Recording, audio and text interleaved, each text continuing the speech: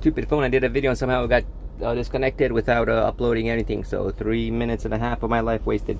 Done with the install. As you can see, it came out pretty well, pretty good. It's on there flush. These I installed afterwards with the Dremel, cut out little holes around it. Need to touch them up because I scratched them.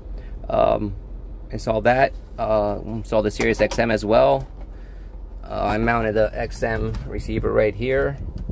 And the antenna, I ran it. Actually, the best place is, and I showed this early in the video, but I closed it up, is to run it through, since it has to be on the outside, is to run it through, if I can find my card.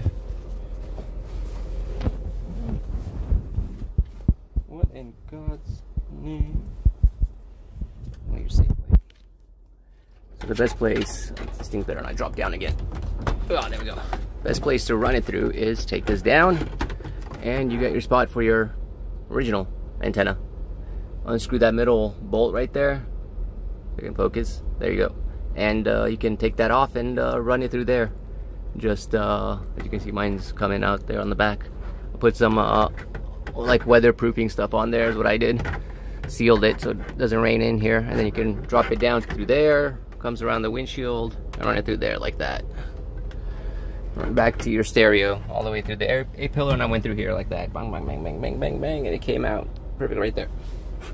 The other thing I mentioned was there's a lot of this car battery's pretty strong, and plus I got auxiliary batteries. If you're gonna run wires, I recommend not running them on the ground. You'll get some interference probably. So either insulate them, which is what I did, and move some up to other places. So I did a little bit of both, and I'll do that later. Yeah, so that is that. This also, another thing is I use the original, this came with the car, and I used that. The only thing, since it was a single din, it had a little line going through the middle. Through right there was like a little plastic, man, with a little Dremel, 20 bucks, 25 bucks at Walmart. You cut that away and you got a perfect OEM mounting bracket. Is what I used. So I would recommend that. What else? That's about it for this. Right, yeah. Well, another thing is, like, if you don't have the money and you don't like the way the system sounds, just buy a different unit, head unit, and like even a cheap one, a $20 or not $20, like $100 one from Walmart. As long as it's got, you know, like 20 RMS, 20 amps, watts RMS, it'll make your speaker sound way better. Like, I didn't realize how good they are till it was already bought different ones, but once I changed the head unit, the original one sounded really good. So yeah, I would advise you to do that.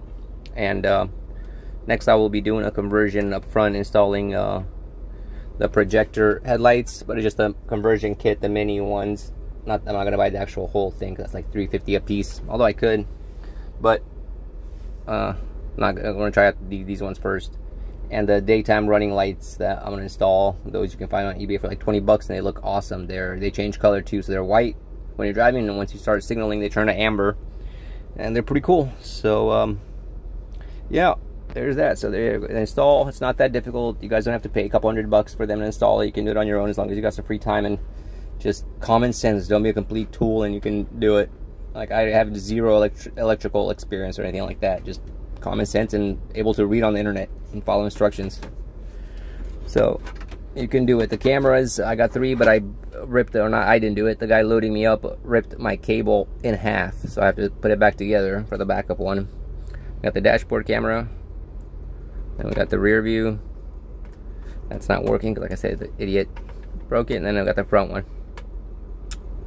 So 3 cameras you can install on this one. Yep. So good luck with your projects. I'll post the other ones I keep doing. I'm also building a AC unit, an ice one, like a homemade one, but instead of a cooler, I have an old, not old, actually bought it in January, just don't like it because it wasn't a real fridge. It was a mini fridge, but it was one of those that just changes the ambient temperature. Whatever the room temperature is, it'll drop like the fridge to, like, you know, 30 less than whatever it is. So I didn't know that when I bought it. I spent 250 bucks, and then I bought one last week from Walmart for 78. That's even got a freezer in it. So like an idiot, I spent like $100 and some more than I should have. So out of that, I'm gonna actually build an AC thing, because if you build it into a cooler, ice will melt in like 10 minutes it's so hot and humid on the East Coast that you'll go through ice like crazy. But I figured if I put it in that little mini fridge and plug it in to the 12-volt socket, it'll keep the ice colder and I'll be able to use it longer instead of throwing it away.